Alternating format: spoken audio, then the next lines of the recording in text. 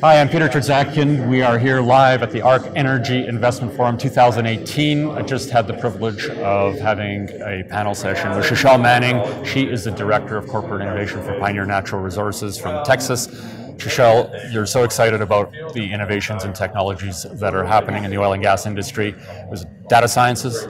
Yeah, so data science, super excited about cloud computing, modeling and simulation with cloud computing.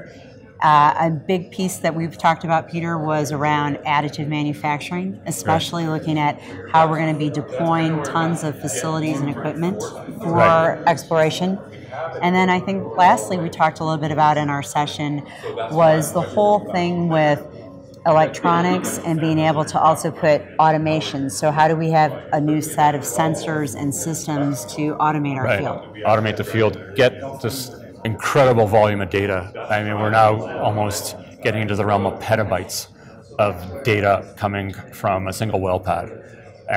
Maybe we're past that, right? And so dealing with that data management, all the artificial intelligence, machine learning algorithms that are helping to drive down costs, right?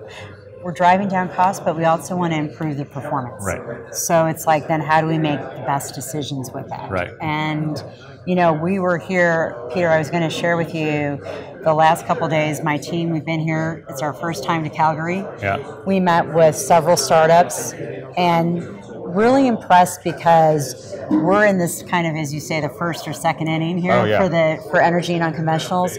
And we're seeing companies here in Calgary focused on very advanced analytics, looking at how you can improve the mechanical wear and tear of your systems and tools. Right. We're seeing a rig, fundamentally new rig design, and that's all coming out of here in Calgary. So that's there's just innovation happening. We're equally excited here up in Canada. And there's also the smart parts, right, that you're working on, how to make better parts. Yeah, so how do you actually put smarts in your parts? Is what we like to say. So when we think about additive, we're going to be able to embed sensors and embed electronics to be able to have control and get data out in real time. Great, fascinating stuff. Thank you very much for participating in our panel today. It was awesome.